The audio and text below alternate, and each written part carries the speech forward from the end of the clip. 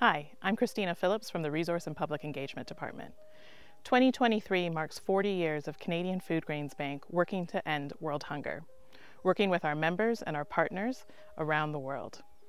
Right now I'm on a farm in Burundi, where this small-scale farmer Judith and her family have seen incredible change to their life because of supporters like you.